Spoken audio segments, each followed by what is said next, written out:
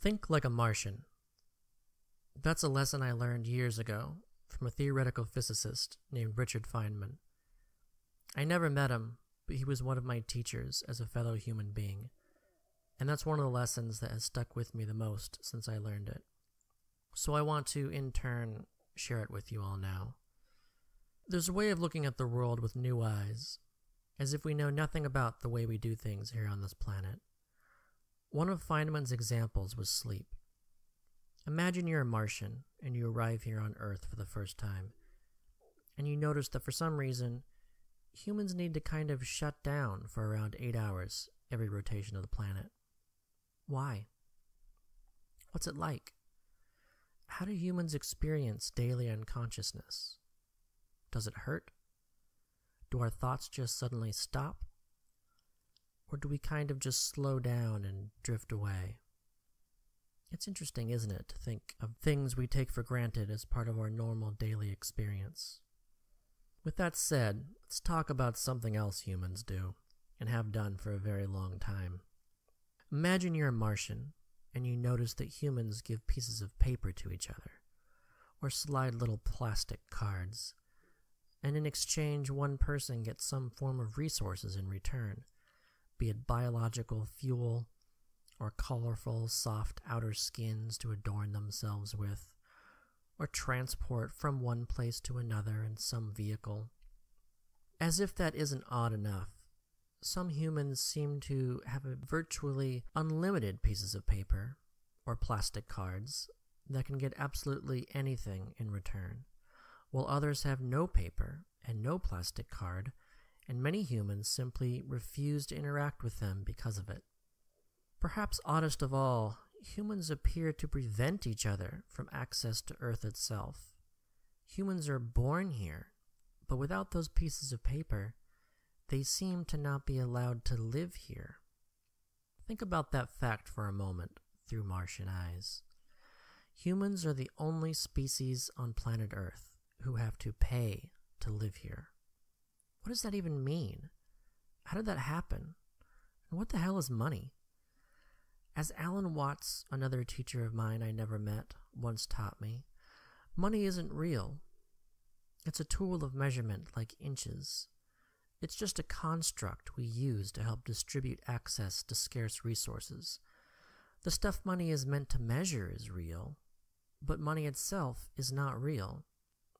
To help illustrate this, Watts told a fictional story about all the banks of the world deciding one day to store all of the gold in the world on one island deep underground, so that instead of shipping gold all over the world, they could just move stacks a few feet here and there. This went on successfully for years, you see. Everything was much easier. All that was required was some bookkeeping. No more hauling gold all over the world.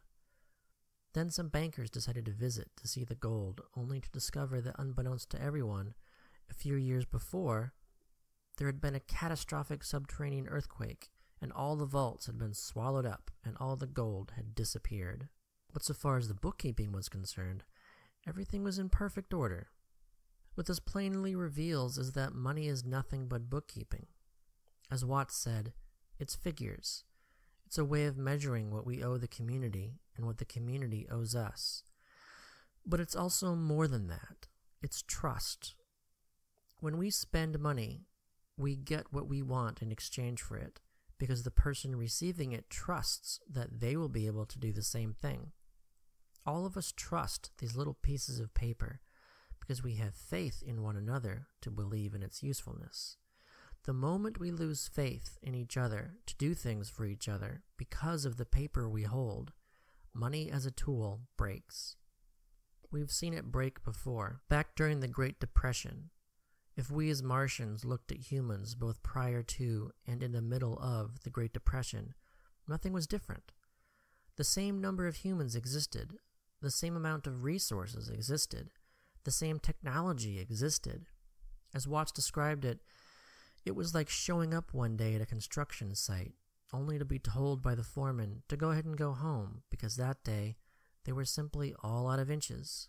All out. No inches today, everyone. So, my Martian friends, just how much intelligent life is there here on Earth after all. As of just recently, there are now 2 human beings currently worth over $100 billion each. It's hard to comprehend what that means, so let me suggest imagining you are a billionaire and I am broke. The wealth gap between you and them is $99 billion. The wealth gap between me and you is only $1 billion. So basically, compared to them, as billionaires, you are 99 times more broke than I am, relatively speaking. It's extremely difficult to comprehend just how much money $100 billion is. Saying the words is just words. Word labels give it the illusion of comprehension, but it's just that, an illusion. If we were to count to 1,000 right now, at a rate of 1 every second, it would take 17 minutes. Counting to 1,000,000 would take 12 days. Counting to 100 billion would take 3,200 years. 3,200 years ago was 1181 BC, and the Trojan War had just ended. Another way to think of this amount of money is that Jeff Bezos is accumulating money at a rate of about $150,000 per minute, or around $2,500 per second. If he walked by a pile of $25,000, it would literally not be worth his time if it took more than 10 seconds to stuff it into all his pockets. What's it even mean to say Jeff Bezos is worth $150 billion? Most of that value is in Amazon stock. What's that mean? Those are special units of measurement that people want because they tend to grow in value over time, unlike ordinary units of measurement that tend to decrease in value over time. But what it amounts to is that Jeff Bezos has hundreds of billions of times more access to the collective productive output of the entire human race than a significant portion of the entire world population combined. I just want us to think for a moment about what that means. Why is it that one human can have virtually unlimited access to the natural and collective resources of the earth, while billions are actively prevented from any access at all, without exchanging increments of the limited amount of time they have alive for access to the life-sustaining resources being withheld from them? It is withheld. That's one of the most alien things of all. Long, long ago, nothing was withheld. Life required work, but it had no price. The earth was a free-for-all of land, animals, and vegetation. We didn't even trade with each other. It was mostly a gift economy built on trust, where we gave stuff to each other and did stuff for each other, and then felt the social obligation to do the same for others as members of a community. Then one day some humans drew lines on the ground and shouted, "Mine!" Then went about accumulating more and passing it to their kids, who passed it on to their kids, and now here we are, where everyone not born into wealth has to sell their lives in order to live what's left of their lives. This has been going on for so long that humans have grown used to it as normal. People actually fight now over the right to sell their lives to others in order to live. Those who can't find a paid occupation are left to potentially starve, and those who don't wish to starve are willing to work for any pittance in competition for the available jobs. It's normal that people go without food and shelter. It's normal that people are constantly worried about losing their jobs. It's normal that people live stress-filled lives, month to month, never certain if they'll obtain enough pieces of paper that month to prove their worth as human beings. It's like the fable about the fox and the grapes, where humanity decided that because it couldn't reach the grapes, they must be sour anyway. The freedom to live without masters is sour? Once I started seeing things in this way, I couldn't unsee it. It's all wrong. It's immoral. As a Martian, I just won't stand for it. The productive capacity of the human species is immense. Earth is a spaceship rocketing through the cosmos, full of passengers who don't even know they're all billionaires. We have the resources, we have the knowledge, we have the people power, we have the technology to create a world of abundance for everyone. All that's stopping us really is a thing we call trust. That's the one thing we don't yet have an abundance of. But we can manage that. But we can change that. Thinking as a Martian, if humans were to decide to trust everyone a minimum amount, such that no human had no trust, but every human had some trust, and that amount of trust was sufficient for everyone to obtain a minimum amount of access to the resources necessary for life, then everything would change. That's what all of this comes down to. Can we as a species trust each other enough to say, yes, our ancestors put locks on everything long ago, but here are the keys. I trust you to unlock your own food because I know you need it. I trust you to unlock your own housing and your own clothing because I know you need it. I trust that you want to do useful things that are inherently valuable for yourself and for your community, not because you're forced to, but because you want to. I trust you. That's the message of unconditional basic income. People tend to get caught up in the amount of money, but UBI goes deeper than money. Money and the amount of money is the least important aspect of UBI. It's just the vehicle for what's being expressed, which is trust. I trust you this much unconditionally. I will continue trusting you at least this much every month for the rest of your life. I don't own this planet or the long history of human accomplishment. It's not mine to withhold from you. Here, I trust you. I trust you will put it to your own best use in ways I never would have considered because I'm not you. Here, you don't need to do something for me first. That's not how trust is built. Trust is given. And if you want more access to resources than this, you can choose to find voluntary paid employment, or you can employ yourself, or you can refuse employment and refuse to attach a price tag to what you choose to do instead. You are just as valuable to me and the rest of our community as a volunteer and as someone who cares for others. I trust that the life you will pursue with your basic needs unconditionally secured will be one of meaningful purpose because all of us want that. I trust we are alike in that way, that we both seek to be part of something bigger than ourselves, and that the best work is done not because you have no choice, but because it is your choice.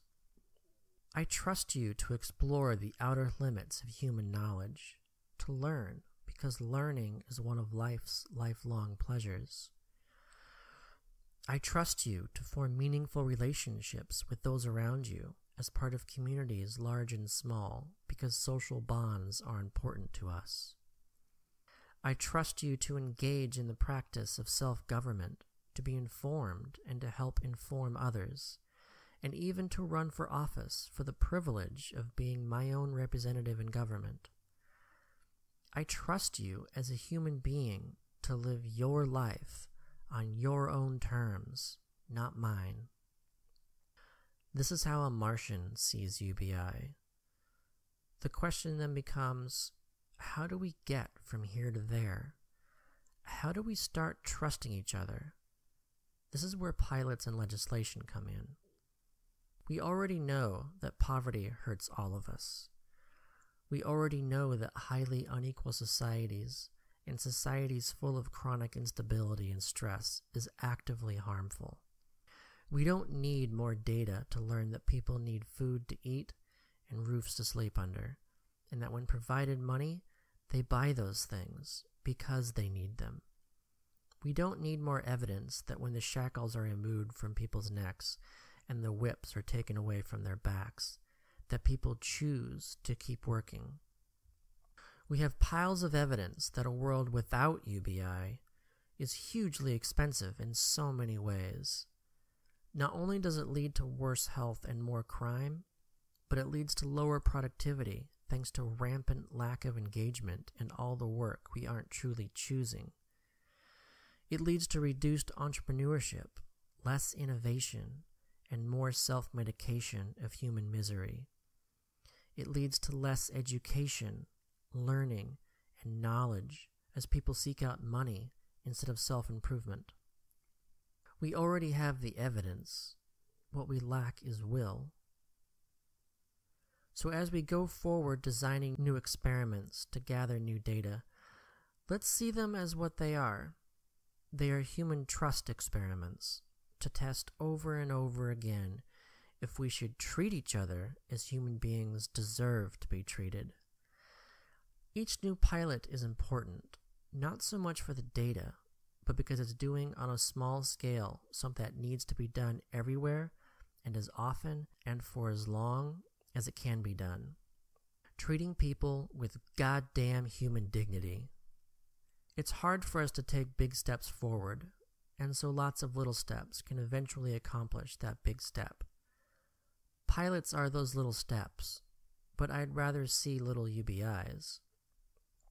If we're going to dip our toes in the water, instead of treating thousands of people with thousands of dollars worth of human dignity, let's try also to just start treating millions of people with hundreds of dollars worth of human dignity.